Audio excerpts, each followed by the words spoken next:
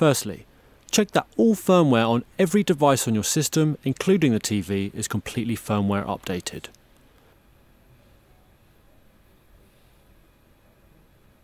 Go into your TV's menu option and select Sound.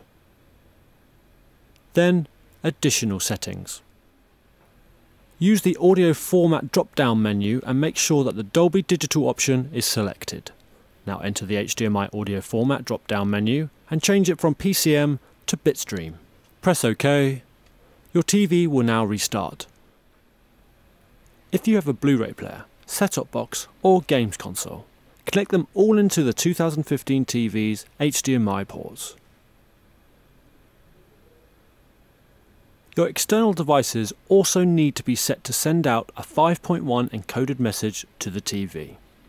To do this, go into the settings menu on your Blu-ray, set-top box or other device, locate the sound options.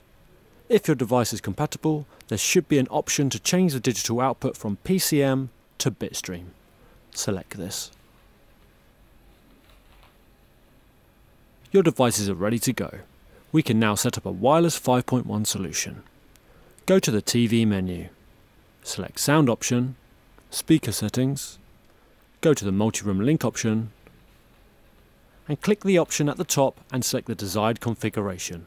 For this instance, we'll set up a soundbar to work with 2 surround 360 speakers.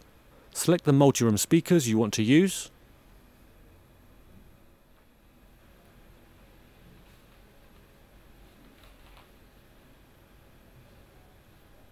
we can now run a speaker test and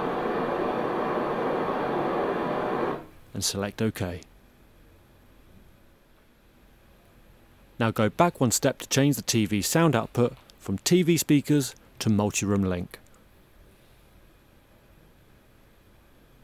The TV will now configure and be ready to output in wireless 5.1.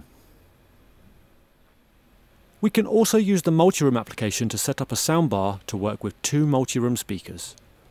Open the Samsung multi-room application, go to your speakers menu and locate the soundbar.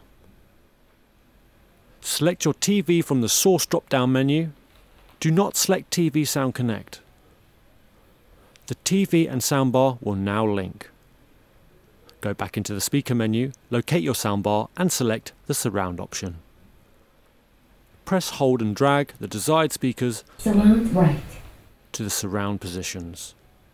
Surround left. And hit next. Set your desired volumes and select done. The system will now configure and be ready to output surround 5.1 content completely wirelessly.